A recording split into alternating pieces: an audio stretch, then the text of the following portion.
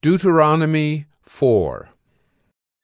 And now, O Israel, listen to the statutes and the rules that I am teaching you, and do them, that you may live, and go in and take possession of the land that the Lord, the God of your fathers, is giving you. You shall not add to the word that I command you, nor take from it, that you may keep the commandments of the Lord your God that I command you. Your eyes have seen what the Lord did at Baal Peor. For the Lord your God destroyed from among you all the men who followed the Baal of Peor. But you who held fast to the Lord your God are all alive today. See, I have taught you statutes and rules, as the Lord my God commanded me, that you should do them in the land that you are entering to take possession of it. Keep them and do them, for that will be your wisdom and your understanding in the sight of the peoples, who, when they hear all these statutes, will say, Surely this great nation is a wise and understanding people. For what great nation is there that has a God so near to it as the Lord our God is to us, whenever we call upon him? And what great nation is there that has statutes and rules so righteous as all this law that I set before you today? Only take care and keep your soul diligently, lest you forget the things that your eyes have seen, and lest they depart from your heart all the days of your life. Make them known to your children and your children's children, how on the day that you stood before the Lord your God at Horeb, the Lord said to me, Gather the people to me, that I may let them hear my words, so that they may learn to fear me all the days that they live on the earth, and that they may teach their children so. And you came near and stood at the foot of the mountain, while the mountain burned with fire to the heart of heaven, wrapped in darkness, cloud, and gloom.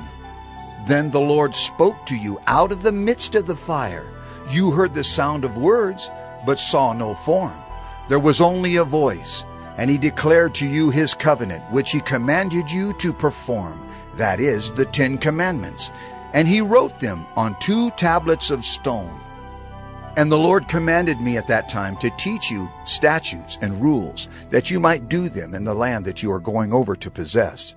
Therefore, watch yourselves very carefully, since you saw no form on the day that the Lord spoke to you at Horeb, out of the midst of the fire. Beware, lest you act corruptly by making a carved image for yourselves, in the form of any figure, the likeness of male or female, the likeness of any animal that is on the earth, the likeness of any winged bird that flies in the air, the likeness of anything that creeps on the ground, the likeness of any fish that is in the water under the earth.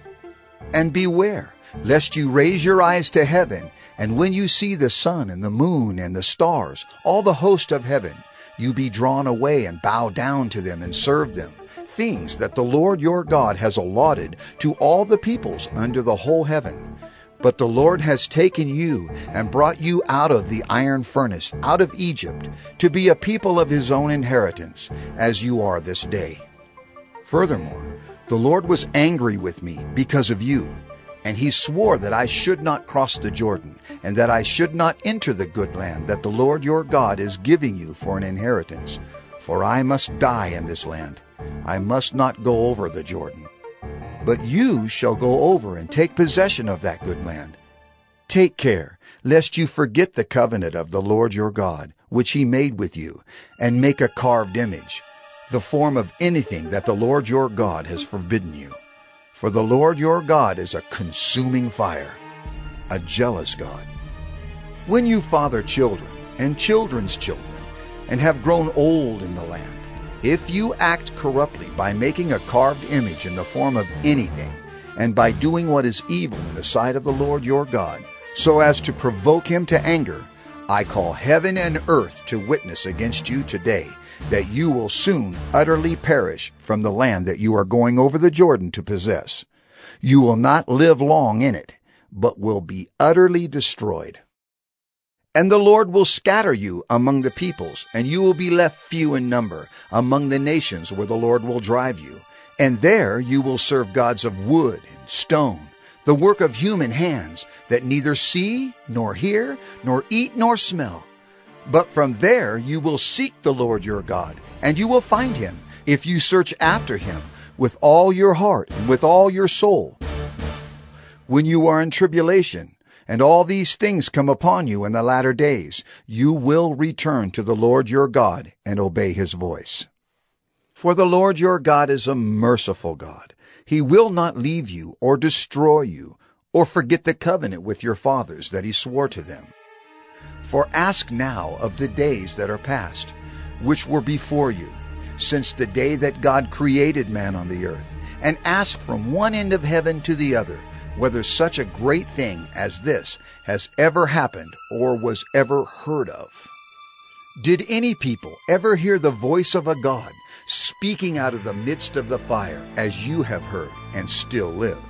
Or has any God ever attempted to go and take a nation for himself from the midst of another nation, by trials, by signs, by wonders, and by war, by a mighty hand and an outstretched arm, and by great deeds of terror, all of which the Lord your God did for you in Egypt, before your eyes?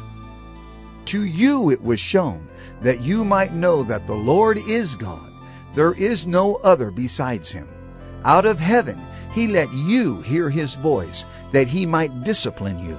And on earth he let you see his great fire, and you heard his words out of the midst of the fire. And because he loved your fathers and chose their offspring after them, and brought you out of Egypt with his own presence by his great power, driving out before you nations greater and mightier than yourselves, to bring you in, to give you their land for an inheritance, as it is this day. Know therefore today, and lay it to your heart, that the Lord is God in heaven above and on the earth beneath. There is no other. Therefore you shall keep his statutes and his commandments which I command you today, that it may go well with you and with your children after you, and that you may prolong your days in the land that the Lord your God is giving you for all time.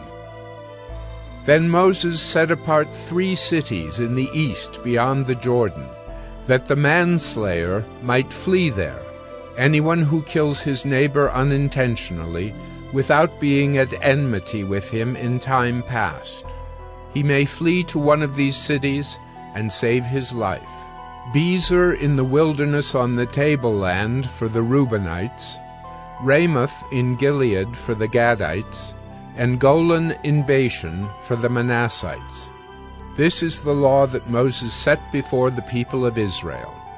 These are the testimonies, the statutes, and the rules which Moses spoke to the people of Israel when they came out of Egypt, beyond the Jordan, in the valley opposite Beth Peor, in the land of Sihon the king of the Amorites, who lived at Heshbon, whom Moses and the people of Israel defeated when they came out of Egypt.